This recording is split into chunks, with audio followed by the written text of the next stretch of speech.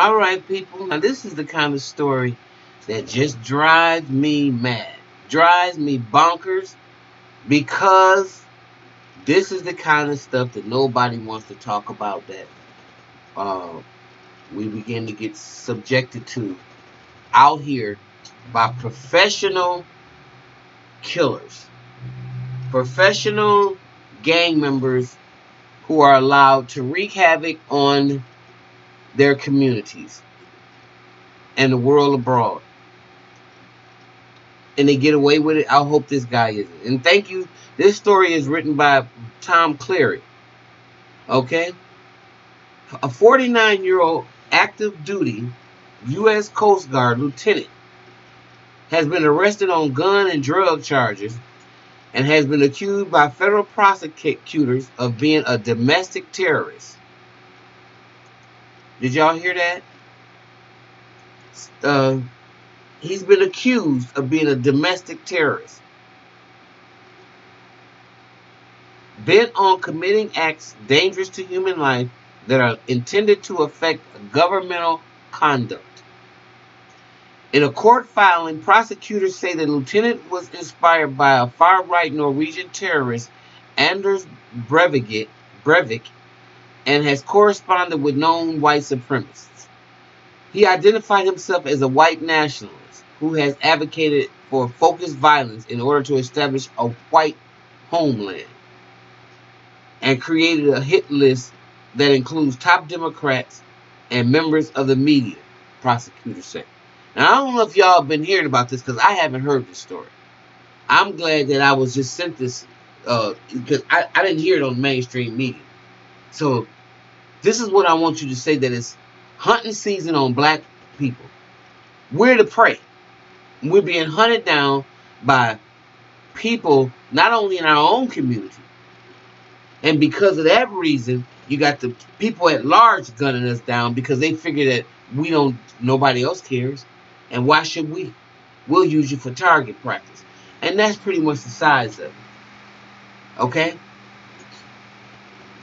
Some of us.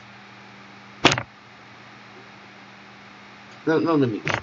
Christopher Hasson of Silver Spring, Maryland, was charged with possession of firearms and ammunition by an unlawful user or addict of controlled substance, and with possession of tramadol. But prosecutors in the U.S. Attorney's Office for the District of Columbia called those alleged offenses the proverbial tip of the iceberg. In a chilling court document, federal prosecutors explained how Hasson appeared to be researching the Norwegian terrorists, studying the mass killer's manifesto, and gathering weapons, ammunition, and other supplies with the intention of carrying out a similar attack in the United States in an effort to become the American Anders Breivik. The Norwegian killed 77 people in his 2011 attack. Prosecutors did not reveal if Hasson had a specific date in mind or an attack, and also didn't say how he was discovered. I mean, we're sitting in jail talking about black identity terrorists or identity problem. Tell me, what black person have you seen shoot up a school? See, and our minds are so screwed up by the narcissism that we're just self-hating, like borderlines. We're just cutting our own selves because we can't do anything about the real obvious narcissistic system that is keeping us crazy. And then we have to worry about this type of stuff from people that are supposed to be in your positions of law enforcement and honesty and integrity. And they the main culprits of trying to put us down. It's all a joke. It's all crazy. I had to laugh to keep from crying. Prosecutors said in the court documents that Hasson had stockpiled weapons and was planning a domestic terror attack targeting Democratic politicians and journalists. He wrote in a letter to a neo-Nazi leader that he had been dreaming of ways to kill almost every last person on earth. See, this guy was just sick. He's an aberration to white people. Ain't he?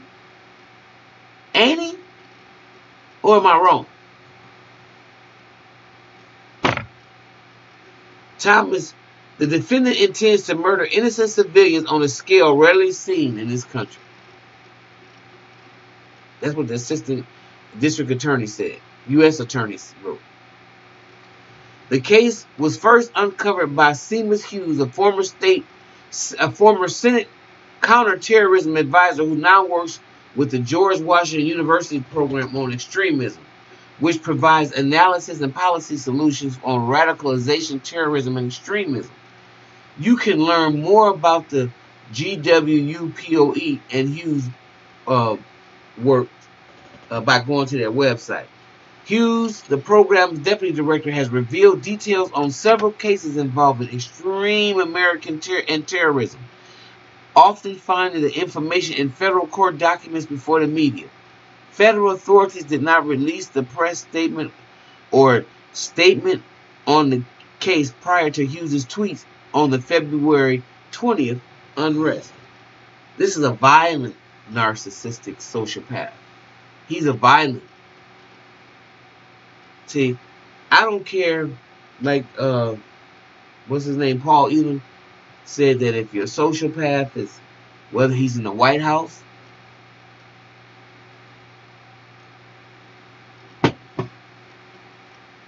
or if he's some freak about to commit a mass terrorist killing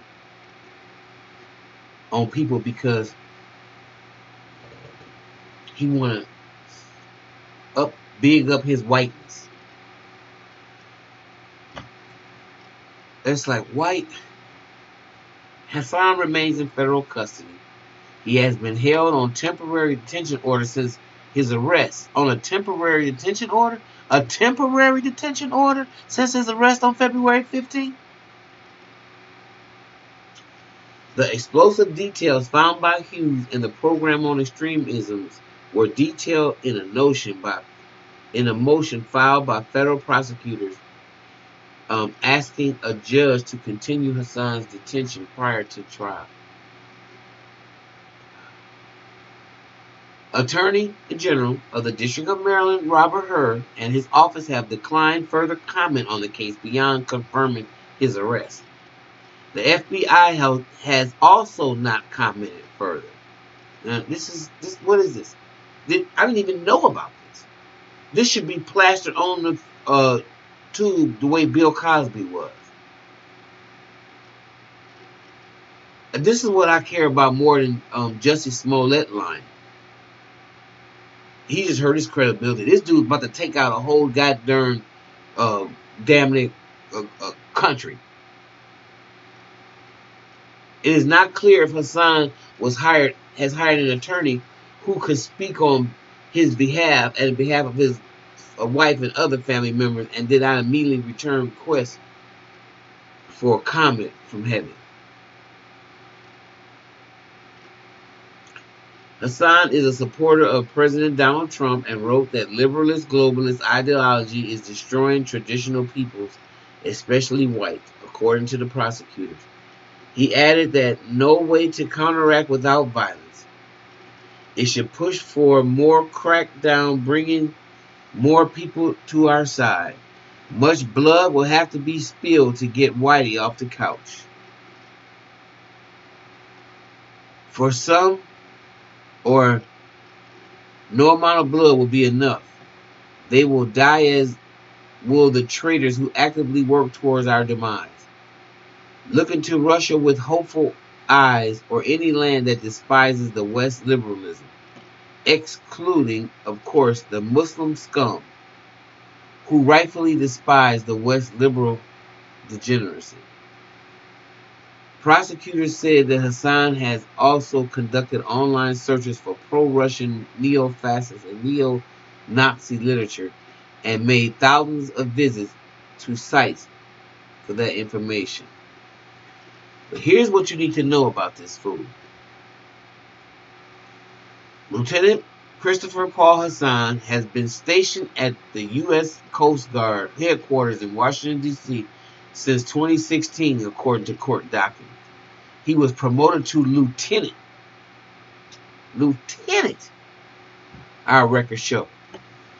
He was commissioned into the Coastguard on June 1st. According to documents, Hasson worked in national security acquisition. Federal prosecutors said Hasson served in the U.S. Marine Corps from '88 to '93 and was a National Guard for 2 years in the mid-'90s. Prosecutors have not said what led to the investigation into Hasson on the drug and gun charges. Look, they need to get this stuff out. This stuff needs to be out and open. I'm sick of all this clandestine, diabolical behavior that you people are beginning to, that y'all can just get away with. This stuff need to be, just like you run them stories, the other stories. You got to run these. People need to know. They need to know this. This man is married and has children, including a son who served as a Marine. He's probably got the same ideology that his dad do, just like Trump. The criminal complaint has filed against Hasson on February 29th, along with an affidavit from FBI Special Agent Alexandria Tolman, and the case was sealed until Hasson's arrest. They obtained emails that he wrote about owning and trying to buy guns, along with talking about going to the gun ranges and shooting clubs in Maryland and Virginia, including the NRA range.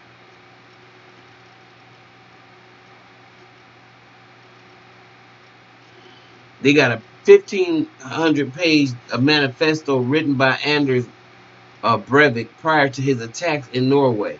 Breivik killed 8 people in a bombing in Oslo before fatally shooting 69 people on the island of Utøya. This is his idol. This is what he wanted to do.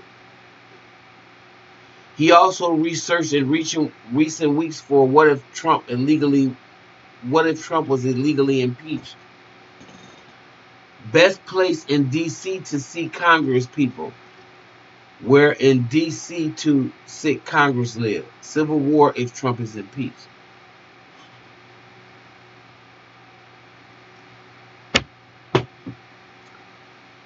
In September, he wrote a letter directed to a known American neo-Nazi leader. He identified himself as a white nationalist for more than 30 years. The letter was sent 7 weeks after Charlottesville rally. In the letter, he said he has been skinhead since before his time in the military. He wrote that he fully supports a white homeland. I never saw a reason for a mass protest or wearing uniforms, marching around provoking people with swastikas, he said. I was and am a man of action. You cannot change minds protesting like that. However, you can make change with a little focused violence. Y'all hear that, black people? He said y'all can't make no change wearing uniforms and marching around provoking people. So people like him don't believe in any kind of peaceful protest. So you can pick your poison with that one anyway. This is so sick, and I can't even go into this narcissistic, crazy sociopath that you've allowed to be a lieutenant in a freaking Coast Guard, and he has all those many lies and people dependent on him to do the right and the just thing, and he's a white supremacist drug dealing piece of shit.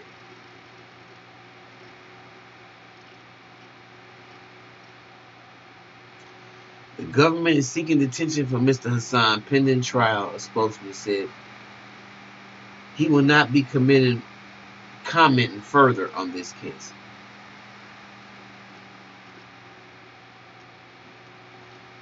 I don't even want to read anymore. It's pathetic. It's pathetic. So, family, this is what you have to deal with. This is what you have to contend with. And remember, stay safe. Make sure that you're not prey for the predator. because they're out there. They come in all shapes, form, and size and colors.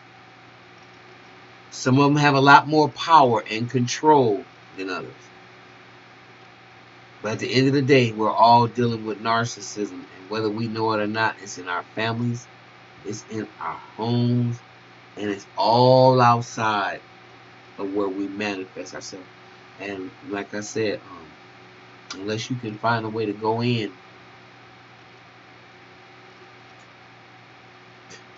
you can't definitely deal with what's going without. Alright, with that being said, if you like what you hear, please like and subscribe, share, family. And we'll see you in the next video.